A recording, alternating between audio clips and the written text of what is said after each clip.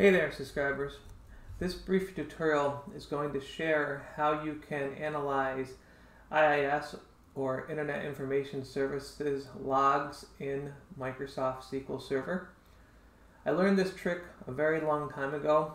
I'm bringing this to you all today because there's a recent exploit released by Symantec of a vulnerability that is logging in IIS logs out there. I'll post a link to that vulnerability in the description. But you may want to analyze your IIS logs, and you may not have a tool or a security incident event monitoring tool in place already doing it. So this might be your reason for wanting to check this out. But it's pretty quick.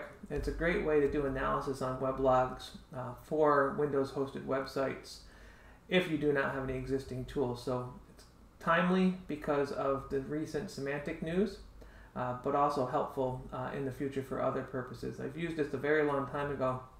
The first thing is to launch your IIS web server console and know where your web logs are on your web server. So in my case, I have my IIS manager opened. I have just one default site running, and what I'll do is check logging.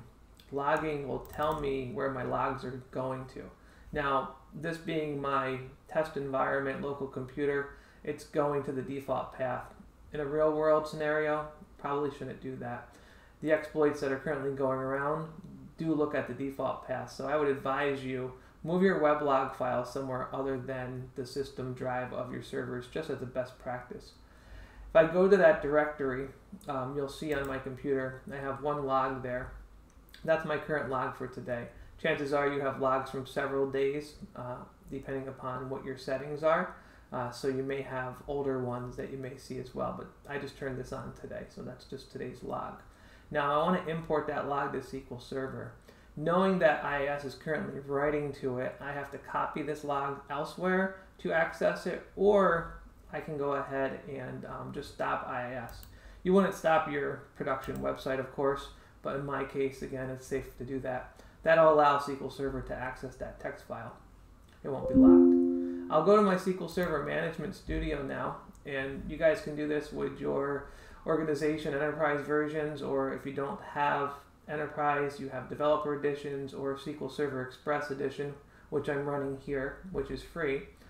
So that is an opportunity for you to take advantage of. If you need a SQL Server environment, you can set up Express edition. Right here, I've already created a database called IIS Logs, just with default settings, no big deal. And then I have a create table structure. This create table structure mimics the structure of the IIS log. You'll see the date, time, source IP, methods, and a bunch of other information found in the IIS log, and how many characters of spacing that they take up. So this way you have a structure you can import cleanly into. I'm going to run this create table statement. If it already existed, it'll drop it. Just give me a whole new clean instance to do analysis on. So I will run this statement, execute it. I have my table structure created. We can just refresh over on the left, double check it's there, and you see it's created. And it's all available to me. My next command I'm going to do is I'm going to go ahead and bulk insert my log file into this table. Bulk insert, a ways to quickly insert data into SQL Server. If you've never seen it before, it's pretty awesome and powerful. Essentially, I tell it the location and the name of my file that I want to import. You could create ways to import multiple files through a loop if you wanted to, set up a variable and naming convention, but I'm just going to do one today, starting at the second row, because the first row is where my header is if you were to open that text file up in Notepad and look at it. Each field is terminated with a space, and then each row gets terminated with a \n. We set this up, we run this command, and you'll see that the number of rows that are in that file get imported or inserted into your database table.